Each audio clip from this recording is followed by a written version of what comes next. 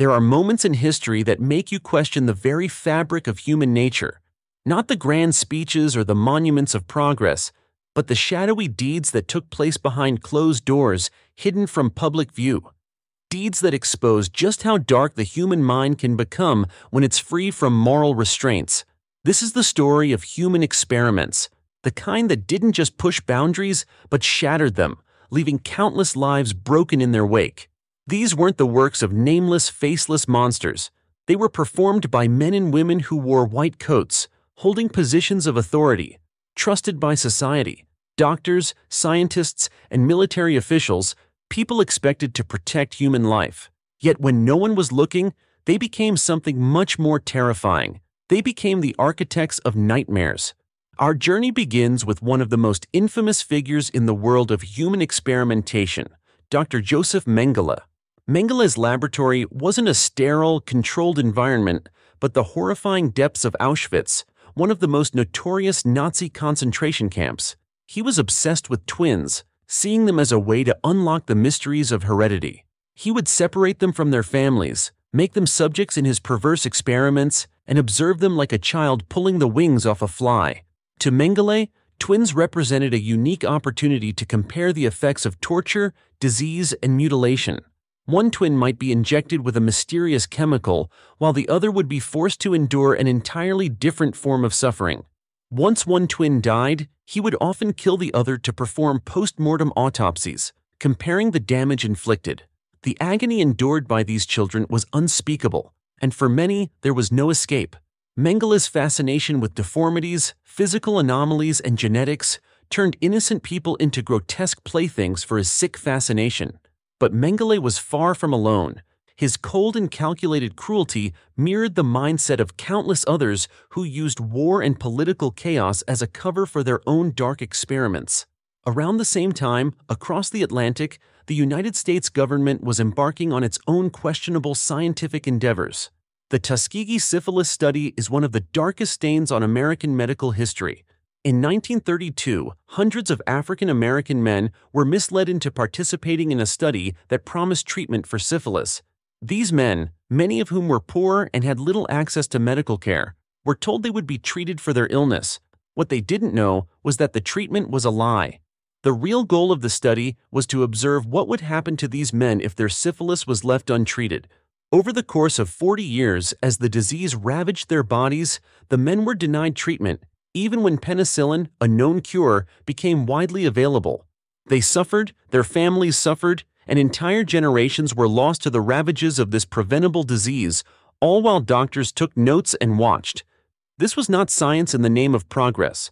This was exploitation, and it was carried out by individuals who hid behind the veil of authority. And then there was Unit 731.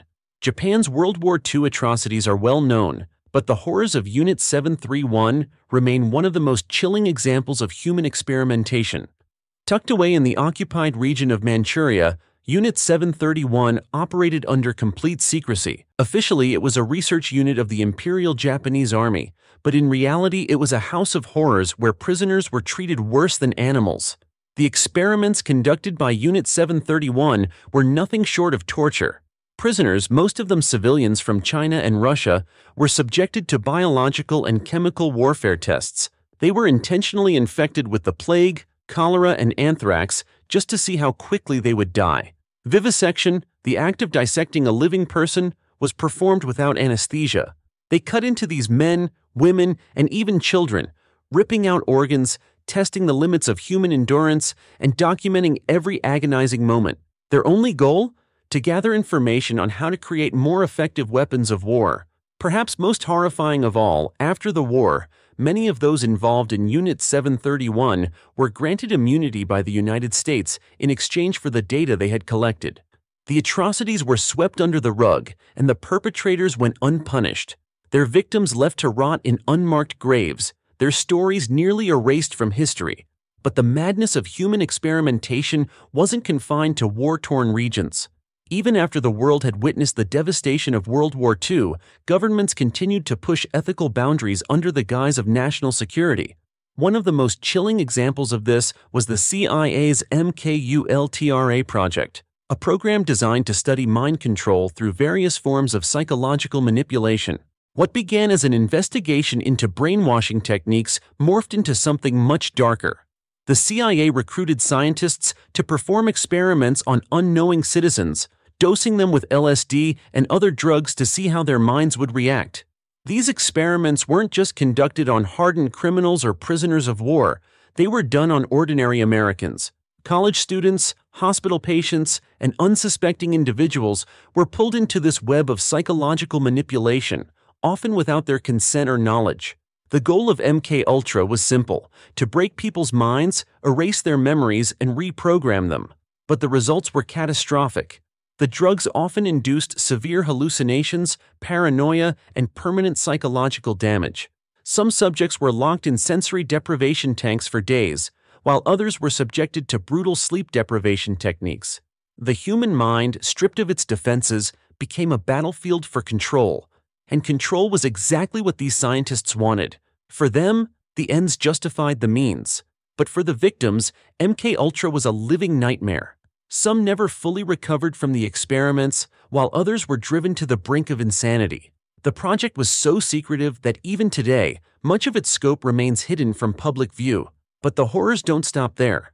Psychological manipulation, exploitation, and experimentation have roots that stretch far deeper than most would care to admit. One of the most insidious examples took place in the realm of speech therapy. In 1939, at the University of Iowa, an experiment known as the Monster Study was conducted. Its victims were vulnerable orphans, children with no voice or family to protect them. The researchers aimed to discover whether stuttering was a learned behavior by giving one group of orphans positive reinforcement for their speech, while the other group was shamed and belittled, regardless of whether they actually had speech issues. The results were predictable. Many of the children who were ridiculed and criticized developed lifelong speech problems, while those who received praise thrived.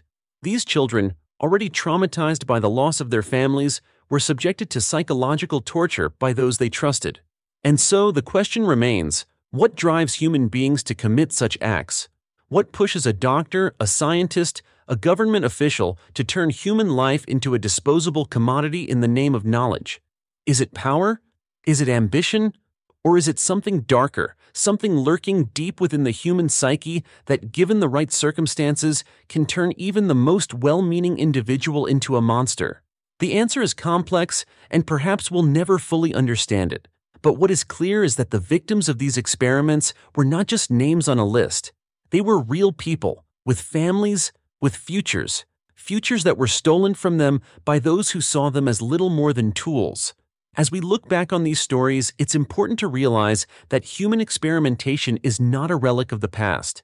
Even today, questions around medical ethics, consent, and the treatment of vulnerable populations are still being debated.